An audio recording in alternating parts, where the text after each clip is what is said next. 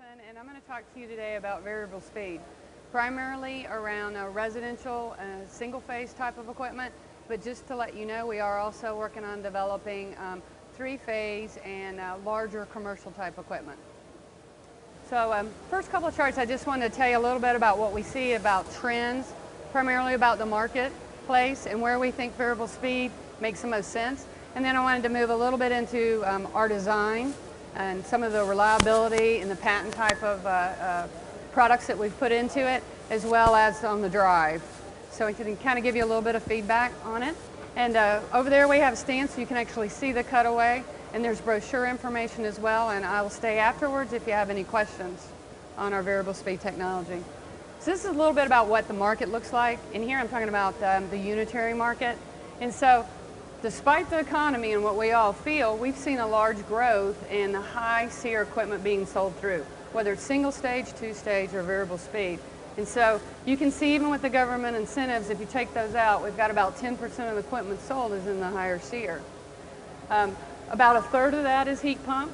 And even though we've seen natural gas prices coming down, we have seen a steady holding of heat pump somewhere around 32–34%. So big growth over the last 10 years, and we're holding. Here you can kind of see majority of the heat pumps are sold in the southeast, about 70% of them, with the rest of the market being primarily air conditioning. Some of the new variable speed technology, primarily the ones that are capable of overspeed, actually have great SEER characteristics, but in addition to that, they also have the ability to make pretty hot heat pumps, which we think can expand the heat pump market outwards. When you look a little bit at what the market looks like by SEER, you can see the majority of the heat pumps, or I should say once you hit 15, 16 SEER, it's about half and half. Half SEER-based products and half really around heating. So for that reason, when we designed our variable speed scroll, we really focused on ensuring that we had a good heating product along with SEER as well. We spent a lot of time kind of working with contractors trying to understand what it is that they wanted and where some of the shortfalls were in the system today. And clearly over in cooling, we know that comfort is a big issue with repetitive cycling, the inability to really be able to control humidity, they really wanted the ability to be able to run at low speed so we could provide comfort conditions. And clearly variable speed offers that to you to be able to run at lower speeds. But in addition to that, one of the other big concerns that we saw from the contractors is people don't feel like heat pumps generate hot air. And you probably all know when you put your hand over the register, it doesn't feel like it's warming your house when it's 20 degrees outside. So one of the new things that heat pumps be able to operate, or at least in this one, that even when it's 10 degrees outside, the supply air is still 100 degrees on some of these heat pumps. And even at 0 degree ambient, we can provide a full capacity heat pump, whether it's 3-ton or 5-ton, in heating as well as in cooling. So some of the things around the variable speed scroll that we've designed and manufactured, we've got about 25 patents in the scroll. We built it off our 5th generation product of scroll, so we used a lot of the fixed speed knowledge to put into the variable speed. And we're able to, obviously with variable speed, year-round comfort. We've got outstanding reliability that we have learned in our products, our fixed speed products, and brought them through over here. We have some really nice envelopes. We're able to operate down to minus 20 degrees Fahrenheit. But again, full capacity on heat pumps down to 0. So that gives us some minimal cycling, and for that reason we're able to hold comfort. But minimum cycling also gives you increased reliability because we're not turning it on and off as much. So a lot of benefits from being able to do that. In addition to that, we also have some very protective software that we have IP built around. If you were here earlier, you heard about CoreSense. Well, we have a lot of software that predicts when the compressor is in a near fault condition or a bad part of the envelope it doesn't want to be in. And then we're able to put it back in a place so that we don't have faults or failures in the field. And so in this current generation, there's about 34 diagnostic codes. Some of them are housed in the drive as well to be able to protect the compressor. So when we launch our future generations, we're going to be adding more predictive codes to those to be able to protect. In addition, you can see on our first generation, used in systems where we have pretty good SEER, 20 plus SEER, 13 HSPF. We have about a 67% reduction in capacity for cooling and about a 60% overspeed in capacity for heating. So a big range whether you want cooling or heating. And this is just our first generation. So I'll talk to you a little bit about our second generation on our compressors and drives, and we're going to be able to increase that efficiency going forward as well. So this is a little bit, there's the 40% energy savings that we get, but I think this is the one that I think is really kind of fascinating. It illustrates it pretty well. This line, the line going up here, that's the capacity of a fixed speed heat pump. And as the ambient gets lower, the capacity begins to really drop off. And so if the yellow line is a 3-ton capacity, you can see that you get pretty short, and then you feel cold. You're not getting nearly the warm air or capacity out of it. Well, with the variable speed system, what it does is as the ambient gets lower, we increase the RPMs on the compressor. So we can go from nominal, which is at 4,500, to an overspeed of about 7,000. And what that does is provide that constant warm air supply so you feel comfortable even when it gets cold. So let's go to product info. I'm going to show you a little bit about what we've done in the compressor to be able to do that. So this is our Gen 1 compressor. It's the one that's in production today. We have it in 3 and 5 horsepower, and you know, single speed and single phase, and the compressor also works for 3 phase if we have drives to be able to do it. But what you can see down here is because we vary the speed in the compressor, we've gone in and redesigned the oil pickup. So we have a centrifugal oil pump there to make sure that we get adequate lubrication on the drive bearings and up in the scrolls. So that works real well. On our next generation, we're going to lower the minimum RPM on this one's 1,500. The next generation, the RPM will drop down to 900. That's how we're going to get even better sear performance than we do today. A lot more comfort.